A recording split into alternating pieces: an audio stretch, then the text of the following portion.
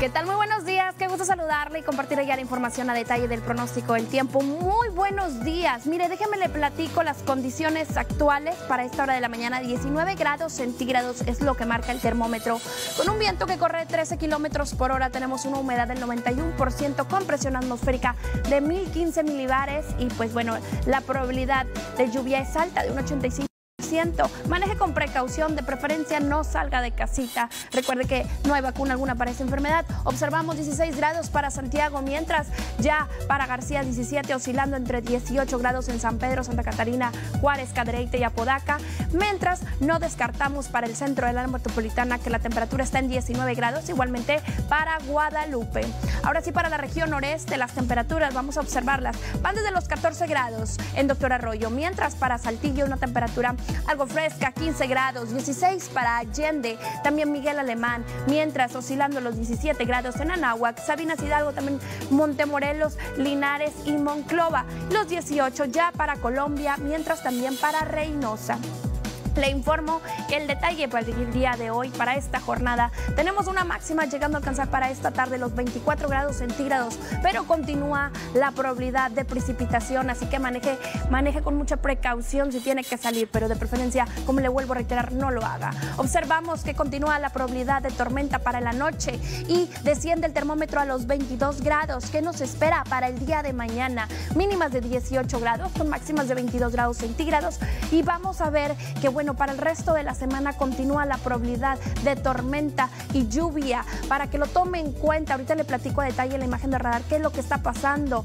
Vemos ahora sí que el lunes tenemos la mínima de 19 grados, máximas de 26 grados centígrados, como le comentaba, actividad eléctrica presente. Lunes, martes y miércoles, mientras el martes y miércoles las mínimas oscilando entre 21 y 22 grados, con máximas desde los 30 hasta los 31 grados centígrados. ¿Qué nos espera para el día jueves? Mínimas de 22 grados, con máximas de 30 grados centígrados y continúa esta probabilidad de ligera llovizna. Ahora sí vamos a observar qué es lo que está pasando en la imagen del radar. Como le comentaba anteriormente, mire, continúa estos nublados presentes y la probabilidad de precipitación aumenta aún más, porque el Frente Frío número 48 viene del norte, junto con la interacción del canal de baja presión, es lo que provoca y aumenta la probabilidad de precipitaciones para el transcurso de los siguientes días, así que tómelo en cuenta. Vemos también donde hay un canal de baja presión, esto ya por la península de Yucatán.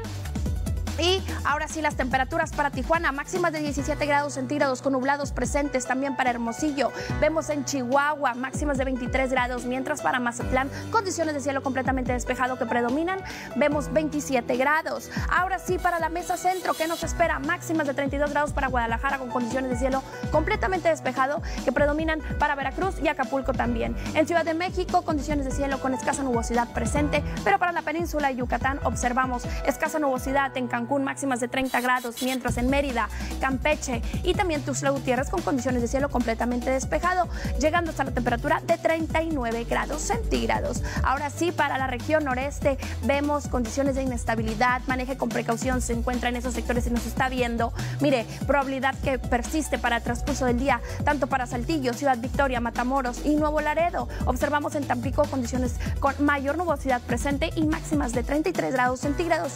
Y el día de hoy le informo que la salida del sol fue a las 6:29, la puesta a las 6:58, dándonos un total de luz solar de 12 horas con 29 minutos. Y pues bueno, ya el siguiente cambio de fase lunar este martes 7 de abril aproximadamente a las 21 horas con 35 minutos a una hermosa fase de luna llena. Hasta aquí llegó mi reporte, que tenga usted un muy buen